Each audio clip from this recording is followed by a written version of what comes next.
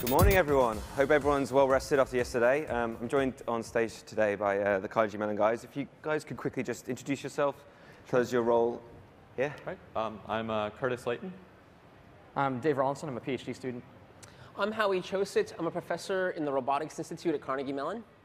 And that's what we're talking about here. We're talking about robotics. So you might be able to see, it's a little low at the moment, but there's a robot snake on stage as well, which is a bit scary. I hope everyone's OK with that. So yeah, please go ahead. Give us a quick explanation of what we got here. So can we have the PowerPoint on the main screen? Yeah. Please? Yes, nicely. OK. So a lot of people, when they think of a robot, they have this anthropomorphic vision. They think of a humanoid robot that's going to come into your house, maybe do your dishes. And some of the more informed people know that there are a lot of robot arms in factories, painting cars, welding, and what have not. However, the animal kingdom is full of non-human animals that have been very successful in getting into all sorts of places, doing all sorts of tasks. So one robot is like a snake.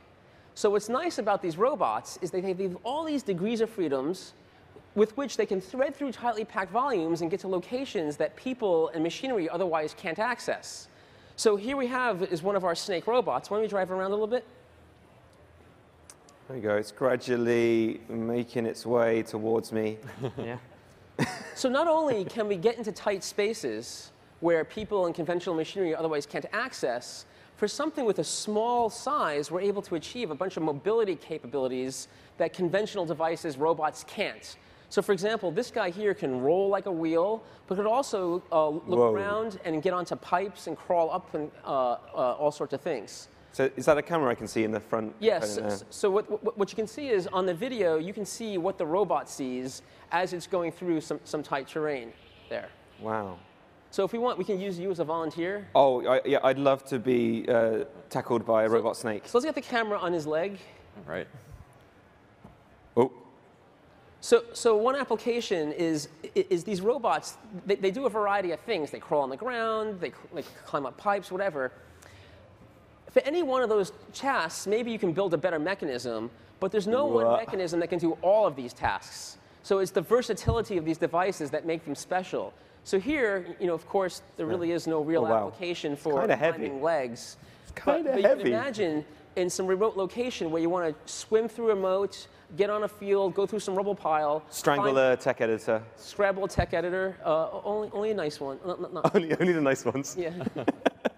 And then climb up a flagpole and then look around. Whoa.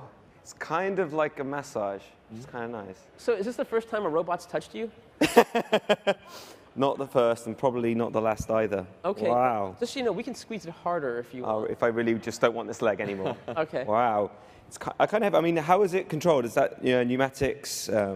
So this robot is a modular mechanism. It has many degrees of freedom, but it's a repeating module over and over again. So you have these 16 independent motions. Right. And what Curtis is doing, he's driving the robot. He's just saying, go forward, climb up.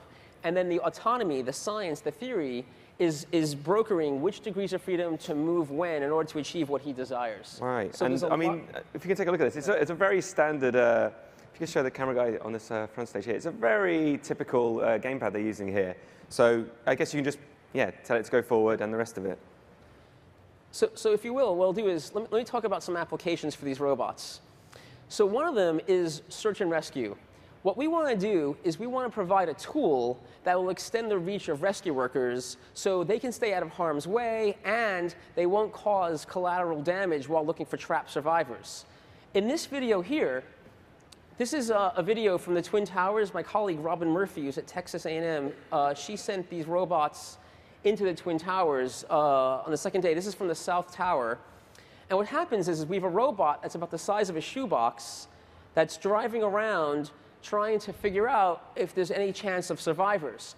In this particular image here, and I mean no disrespect to these people, this is actually a woman's head, this is her arm, and this is someone else's arm, and this is a wristwatch.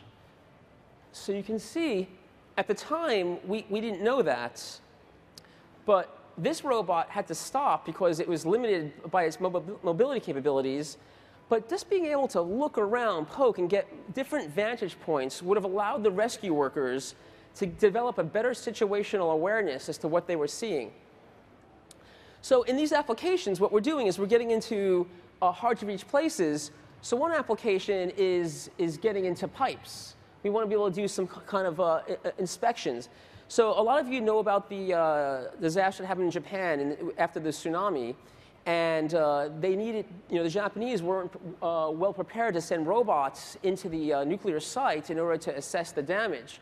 What we want to do is develop a tool that can be used by inspectors to do their regular job and have a dual use to serve as search and rescue. So what we did this past May is we sent our snake robots into a power plant in Svettendorf. Actually, Dave was the lead engineer for that, so if you want to talk about that. Right, so the idea is you want to get into places that are very tough to get to for kind of traditional wheeled equipment. So what we did is we're able to go through a pipe. We went vertically through a couple bends. Basically, we're like a very articulated borescope. So once you get into a place and you want to see something very specific, you can always move your head, get plenty of detail. In this case, we moved over into another vessel. Even though these probes are sticking in the way and would normally block kind of traditional equipment, we can always snake around it. And the camera is really just kind of the starting point. Right now we're focused on inspection, but the idea is that the robot's modular and it has such dexterity that when you need to start doing work and start putting tools on the front, this would be the system to do that. So it means the tools you could use wouldn't just be a visual camera. You could add sensors and like IR sensors and anything like that. Right, so what's pretty cool about this image is we're now 50 feet deep into the vessel, and what's floating around, if you see little particulates, that's just dust, because the air is so still. Nothing going on. Let's go into the next slide.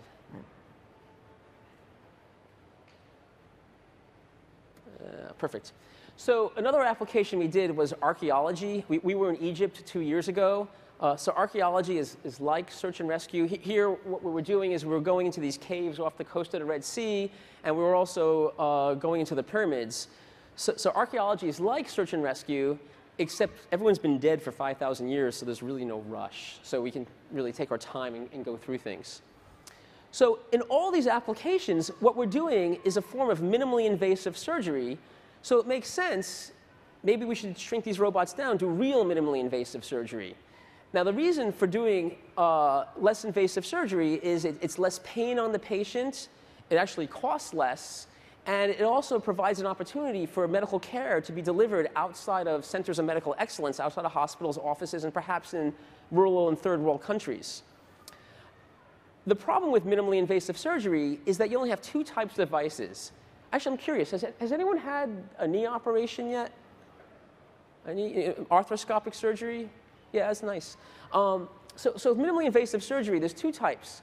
There's your rigid laparoscopes that can allow access to points that are in line of sight of where the incision's made, or you have endoscopes. They're flexible, but they buckle easily. A surgical snake robot has the best of both worlds. You're both flexible and rigid at the same time. So what we did is, working with my colleague, Marco Zanatti, we developed this mechanism, and we're doing a lot of minimally invasive cardiac surgery. So here we're operating on a live pig. It's about a 35 to 40 kilogram pig, and we're doing a procedure called a left atrial appendectomy. Well, that was me. So we're entering the subxiphoid process here, and then we're able to make a 25 millimeter turn one way, a 25 millimeter turn the other way, and we're behind the heart where we can deliver a whole host of therapies and diagnostics. So your pericardium is transparent, so you can see through the pericardium as to where the snake robot is. Now, this is not minimally invasive surgery, just so you know.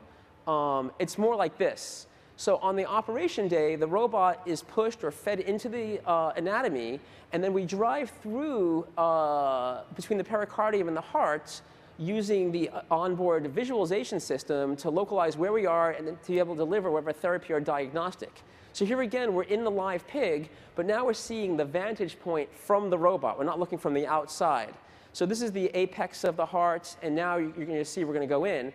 So remember, the pericardium is transparent, so what you're going to be able to see is the lungs, because we're able to see going out. So this pig here, your lungs are white, so you can tell this is a non-smoking pig, and here's the heart beating.